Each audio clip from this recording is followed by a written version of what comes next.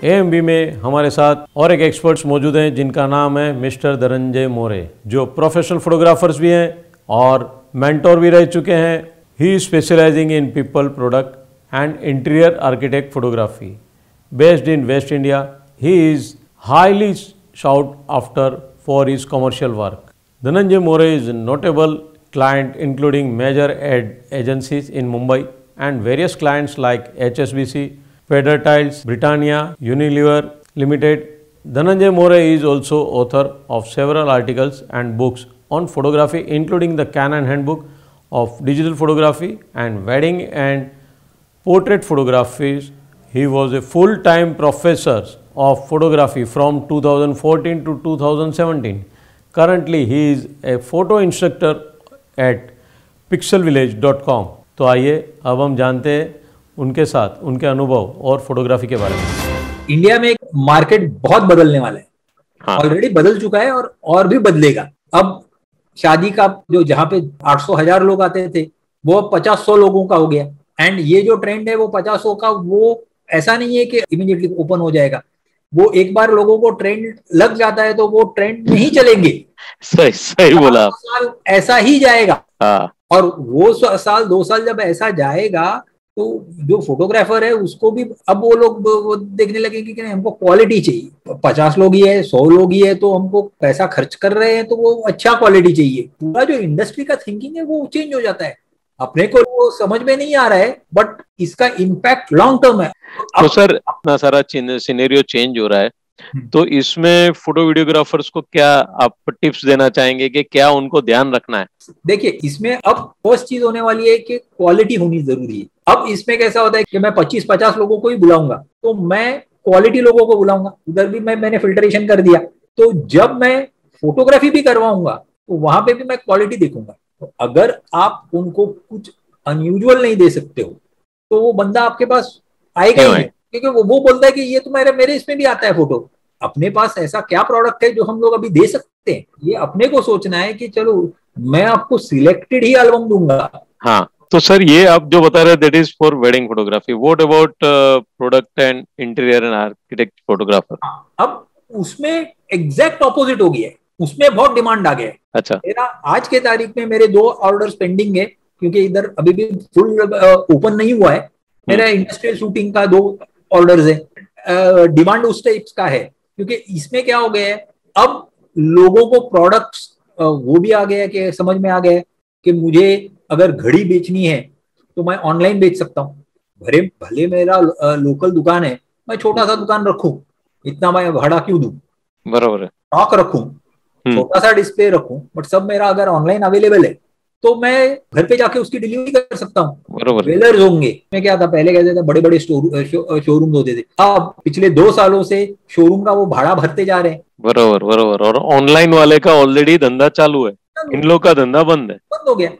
तो उनको ऑनलाइन अगर वो नहीं गए तो इनका धंधा पूरा ही बंद हो जाएगा। सही बताया। यस।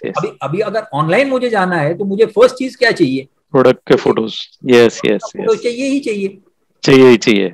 फोटोज चाहिए, वीडियोस चाहिए।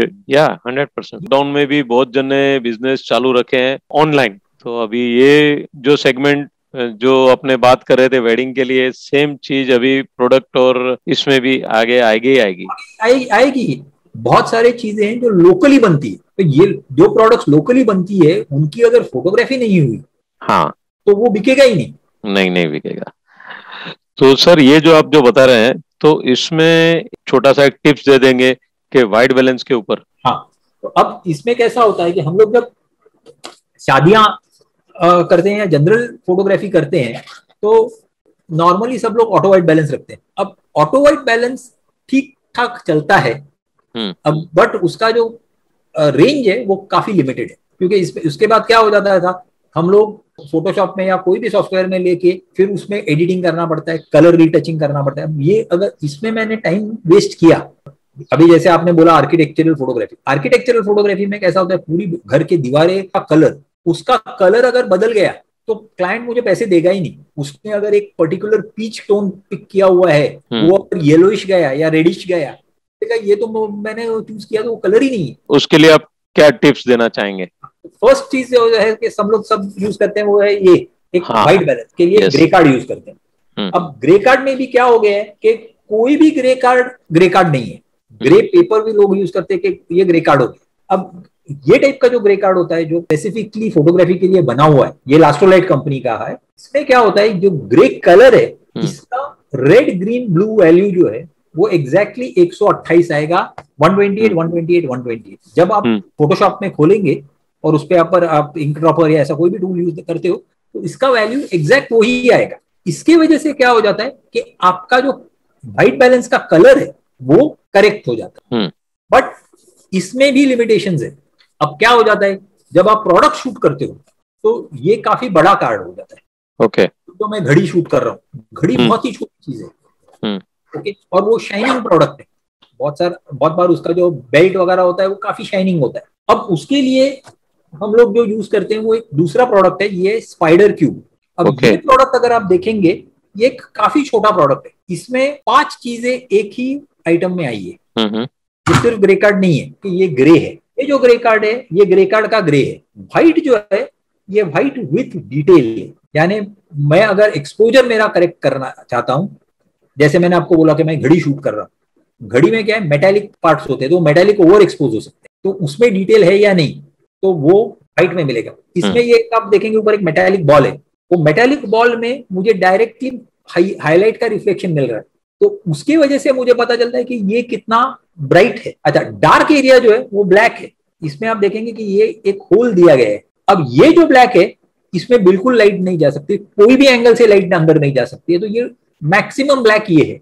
बट ब्लैक का डिटेल इसमें है। आपको एब्सोल्युटली एक्यूरेट कलर्स चाहिए तो आपको एक लेवल और ऊपर जाना पड़ता है, वो है ये एक प्रोडक्ट है कलर चेकर करके। ओके, ये कलर चेकर जो है इसके अंदर आप देखेंगे कि इस टाइप का पूरा कलर का एक चार्ट ही है। अब ये ग्रे कार्ड की तरह मुझे यूज करना है। ओके, इसमें आप देखेंगे कि यहाँ पे ग्रे है, ये पूरा व्हाइट टू डार्क ग्रे है। सेम चीज इधर भी है, ये 2 ग्रे कार्ड्स के पट्टे हैं। उसके अलावा ये कलर्स भी है। ये क्या करता है, इसके साथ एक सॉफ्टवेयर आती है, तो आपको इसका एक फोटो निकालना होता है। जो लाइटिंग में आप शूट कर रहे हो उसके साथ एक शॉट ये चार्ट का निकालना है। उसके बाद आप वो सॉफ्टवेयर से इससे एनालाइज करते हो। उसके बाद एक वो प्रोफाइल क्रिएट करता है आपके कैमरा के लिए।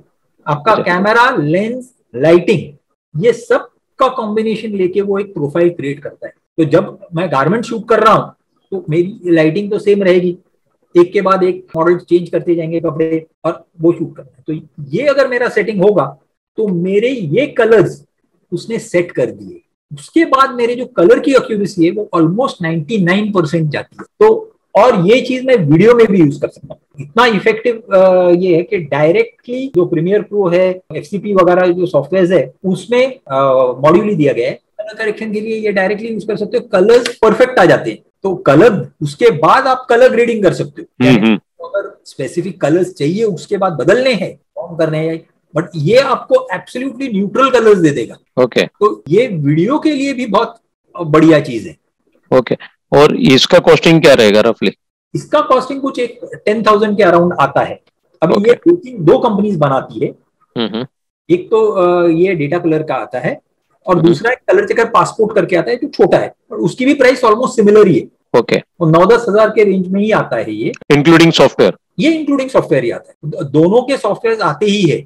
बट कलर चेकर पासपोर्ट जो है वो इसके हाफ साइज का है। तो वो जो जैसे हम लोग बोलते हैं उसका नाम पासपोर्ट इसीलिए दिया है कि वो पासपोर्ट के साइज का है। बट वीडियो वगैरह के लिए अपने को तरह ज्यादा एरिया लगता है, इसलिए ये बड़ा साइज बेटर रहता है। तो ये टाइप के जो प्रोडक्ट्स है ये आपको यूज करने जरूरी है। और ये आप जो बोल रहे हैं ऑनलाइन भी मिलता है, और अपने यहाँ के कोई डिस्ट्रीब्यूटर हैं जो ये डिस्ट्रीब्यूटर्स के थ्रू ही वो ऑनलाइन जाता है। ये प्रोडक्ट्स के निकिता डिस्ट्रीब्यूटर है, एंटरप्राइजेस, जो पूना बेस्ड कंपनी है। और लास्ट्रोलाइट वगैरह जो मैनफ्रोटो वाले हैं वही है। इवन जो कलर चेकर पासपोर्ट जो है वो सृष्टि डिजिलाइफ के पास है। इनके पास कुछ प्रोडक्ट्स है, उनके पास कुछ प्रोडक्ट्स है, दोनों के पास, ये दोनों के पास ही वो ये प्रोडक्ट्स है। इसके अलावा जो बाकी के प्रोडक्ट्स आते हैं वो उतने ट्रस्टवर्दी नहीं है, क्योंकि उसमें क्या होता है कि एक रिलायबिलिटी भी होनी जरूरी है। अपने यहाँ बहुत बार क्या होता है कि बहुत से लोग ग्रे पेपर लेके काट के उसका ग्रे कार्ड भी बना सकते हैं और फिर बोलेंगे कि 1000 रुपए में ले लो, क्या बराबर। सही है। ये अपने मार्केट्स में बहुत चलता है, इसलिए रिलायबल चीज खरीदनी ज्यादा बेटर रहता है। तो रियली धनंजय जी, आपने बहुत एकदम अभी के सिनेरियो के इनसाइट्स आपने दिए, रियली थैंक्स। और ये सब फोटो वीडियोग्राफर्स को हेल्पफुल होगी। तो एएमवी न्यूज़ में आज जुड़ने के लिए धन्यवाद। तो ये थे धनंजय मोरे, उन्होंने वाइट बैलेंस और फोटोग्राफी के बारे में अपना अनुभव एएमवी न्यूज़ के साथ शेयर किया।